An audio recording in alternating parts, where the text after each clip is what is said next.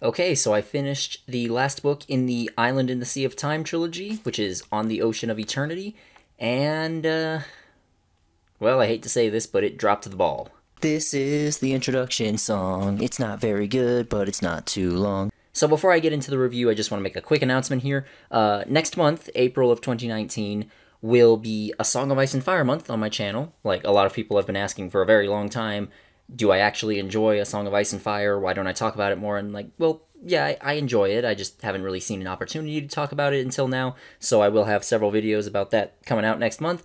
But I'll also have several regular ones that were already scheduled or that I already promised coming out. So look forward to all that. And now we can get into the actual review here. On the Ocean of Eternity starts off basically where the last book left off. The Nantucketers have gathered up their allies, and so they're attacking Tartessos in the west so that they can move on to Greece, where Walker and his gang have based themselves. And meanwhile, in the east, Walker is attacking in the Hittites and the Babylonians, excuse me, almost said Assyrians. Ancient history nerds would have been mad at me, but they're attacking them in the east, and them and their Nantucket allies are, holding the line, but they haven't won yet. No one has won in that side yet. And like I said, this one does not end the war in a very satisfying way. Before I get into all the stuff that really annoyed me, though, I want to talk about the stuff that I liked, that I thought this book did well. First things first, all the battles are really, really cool still. Some people might think that there are too many of them, and that they get a little confusing, and yeah, I can see that, because in this book the timeline jumps around a little bit. It did it in the last one too, but in this one it's a little more noticeable. So I guess that could be a problem for some people, but for me, I still really like it. I still love seeing all the tactics and also the strategy, because a lot of books like this, even if the authors have a solid grasp of tactical doctrine, they don't really have a grasp of strategic doctrine, and so seeing this one, which has a pretty good idea of both, is really, really neat to me. And surprisingly, some of the villains actually get a lot more development and depth in this one.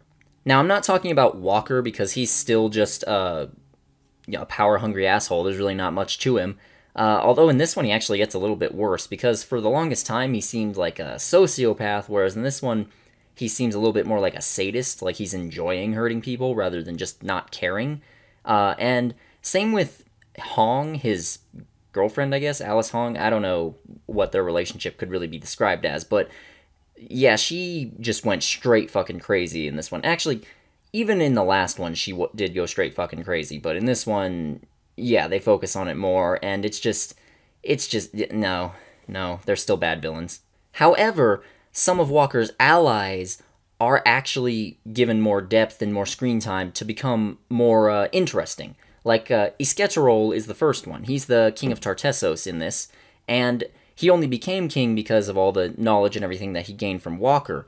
But in this one, even though before he seemed like just a power-hungry asshole like him, in this one we see that, yeah, he does actually feel a responsibility towards his people. He wants to improve their lives. And we also know that in the original timeline, Tartessos is barely even remembered. Like, it's gone. We don't even really know where it was. So he wants to avoid that fate. He wants them to actually last longer and have them and their culture live on. And I can sympathize with that. Like, he's still a giant asshole, and he's still a bad guy, and I was never on his side, but I can sympathize with his position there, and there is some depth to it, so I like that. And the other villain that actually gets some depth is George McAndrews, who was one of the renegade soldiers that came with Walker when he first left.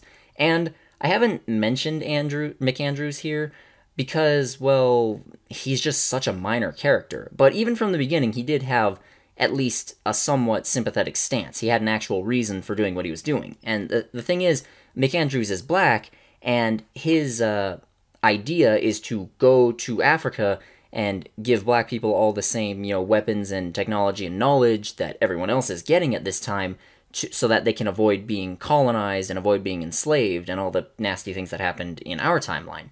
And yeah, I get that. I understood what he was going for from the beginning. I just didn't think that he, how should I put this? I didn't think that he was going about it the right way, and he was just such a nothing character. Like, I don't even think he got a line of dialogue in the second book, but he was just such a nothing character that I didn't feel he was worth mentioning. But in this one, he's still a minor character, don't get me wrong, but we get an entire chapter that follows his perspective. So we see into his head, and what he's doing is he's going into the Sudan area south of Egypt, and he is starting to build up his own little kingdom there. He's starting to give the people that live there who are black, he's starting to give them weapons and everything. And, you know, I'll give him this. Like, even if I don't totally agree with him, and I don't think he's a good person, and I don't think he's necessarily going about things the right way, I will grant him that he's a lot smarter than I gave him credit for at the beginning. And in fact, he's smarter than most of the characters gave him credit for at the beginning. The only thing is that his character arc doesn't really get a conclusion in this book, so that was very disappointing to me. Other than that, though, this book does not do a whole lot very well. For starters, there is a hell of a lot of padding and wasted time in this one. Now, there was some in the last one, but it wasn't really that big a deal. There was only a few points, whereas this one, I'd say a good 30% of the book didn't need to be there. Now, on a micro level, we just have scenes that go on for too long. You know, like, there'll be points where, okay, the scene should be over here, we get the purpose of it, we get everything that's gone on, but it goes on for like another page and a half, and that happens multiple times in here. And that's not like the end of the world, but it's kind of annoying, and it does contribute to the bigger problems, which include things like Jared Coughlin, who is the executive officer of the Republic of Nantucket, remember. He's in charge of this, and he just sort of hangs around. Like, there's a lot of scenes with him in Nantucket, and just him hearing about how the war's going and everything, but he just sort of hangs around. He doesn't really do anything interesting. There is some talk about how they're having trouble funding the war effort, but that doesn't really go anywhere. I think what they wanted to do here was just to remind us that Jared was actually the closest thing to a protagonist that this series had in like the first half of the first book, and since then he hasn't really been that prominent.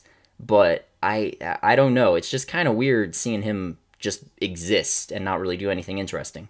And then there's the matter of the expedition that went to the interior of North America in the last book. Now, I specifically mention this because it didn't really feel like it went anywhere in that book, but in this one, it goes somewhere, but it goes somewhere really boring that I don't care about. See, what happens is they go all the way to California, and they discover a Tartessian outpost there. They're setting up like a little colony, you know, enslaving the natives, all that stuff. And a pretty substantial portion of the book is devoted to them trying to rally the natives together and destroy the base. And, well, I just didn't care throughout all of it. It was not that well done. I just thought it was boring and stupid, and I didn't like it. But, hey, even if you did like it, which I won't begrudge you for if you liked that sequence, but if you did like it, just remember that it didn't really affect the rest of the story at all.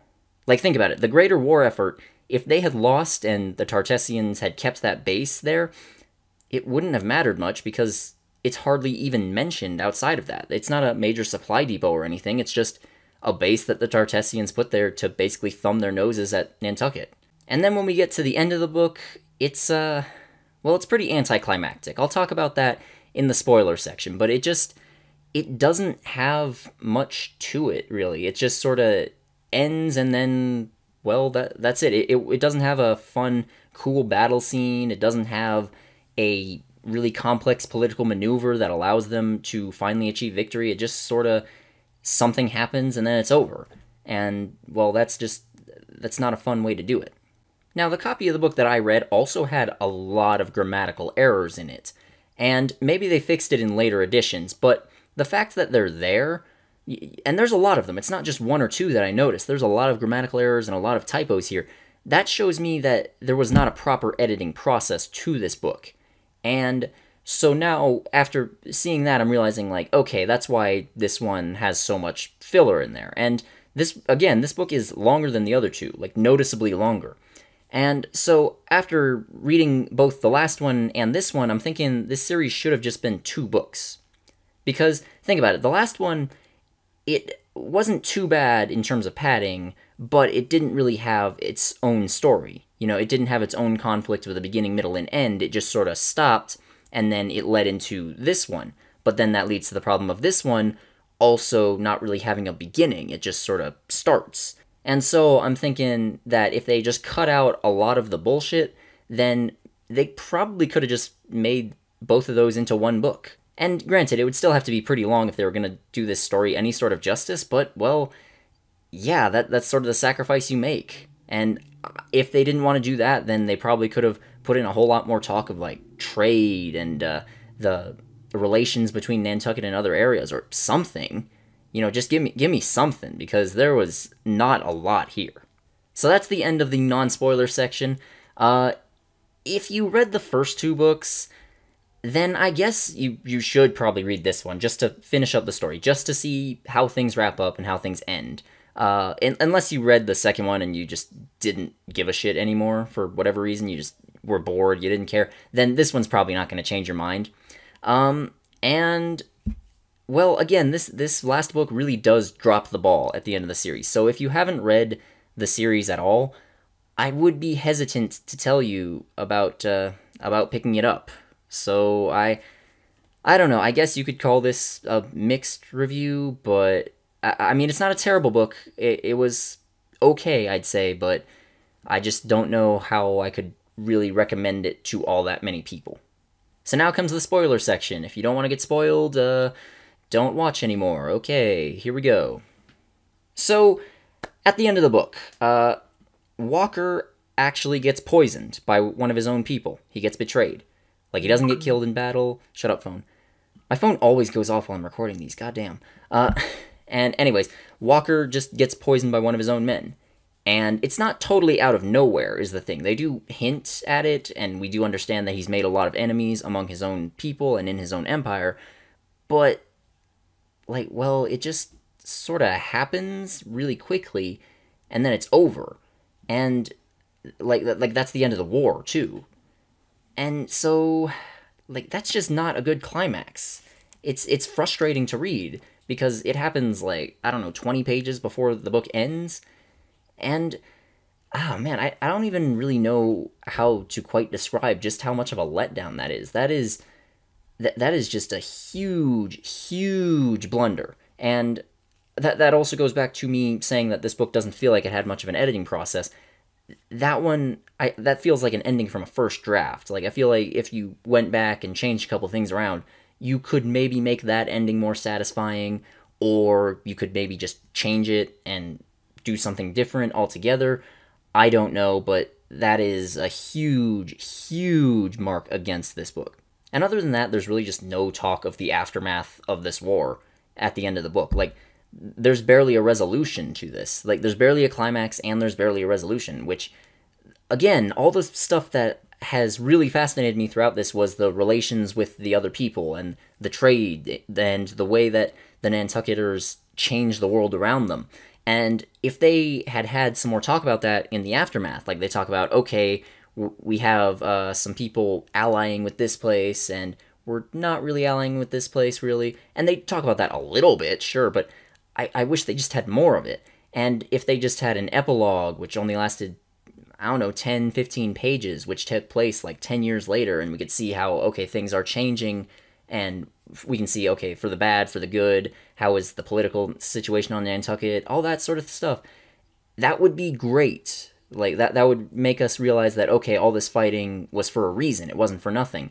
And granted, military sci-fi in general is not great about having resolutions like that and showing exactly what the aftermath of the fighting is. It's more about the fighting itself. And I know that might sound strange for me to call this military sci-fi, but I mean, really think about it. If you strip away, like, the time period and the aesthetic and the technology and just look at the actual mold of the story itself, it fits pretty securely into the military sci-fi definition. So that's about it. This book was a letdown, especially the climax, but it wasn't terrible at the end of the day. So that's everything, and I will see you guys soon, and alright, you already know what to do. Subscribe and all that. Bye.